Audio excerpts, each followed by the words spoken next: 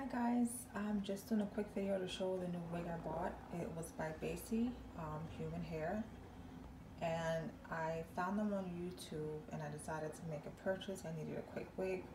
So this is the bag. It came with this bag in a plastic container. Plastic bag, I'm sorry. So this is the wig. It's a body wave 20-inch. You can see the length. It doesn't look like it's 20-inch to me, but I'm not gonna, make a big deal. It's okay. I'm just glad it arrived. This is the hair. It's 13 by 6, so you can see the knots are rather large. So I'm gonna have to put a lot of makeup on it because I don't know how to bleach the knots and do all that fun stuff that a lot of you ladies do. So I'm just gonna kind of cover it with makeup when I put it on. But I like that it's a longer part. It looks like more natural. But as you guys can see, there are a lot of short hairs. I don't like that. I like my units to look flawless. No short hairs, no, I like it to look flawless. It does feel really soft. I will give them that. That's a plus. Sorry, one second. So as you can see, this is the unit. It is very soft. Again, I don't think that it's true to length due to the fact that it just looks like really short. It's supposed to be 20. This doesn't look 20. It looks maybe like 16 or 18. And like I said, there are a lot of short hairs, as you can see. Look, a lot of short pieces on the top. So I don't like that. I like all my hair to be one length.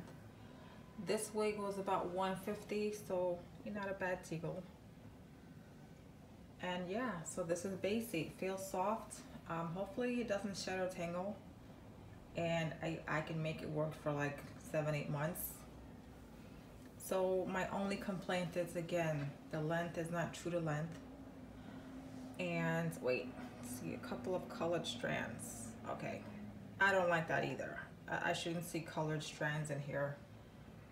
As you can see, there's like white pieces. Yeah, that's not good. But again, I'm gonna make this work. I'm just hoping it doesn't shed and tangle and do all that craziness. And yeah, it was $150. Baisi wig, wet and wavy. I'm sorry, body wave. So I'm gonna flat iron it and I'm going to put it on and hopefully I will be happy.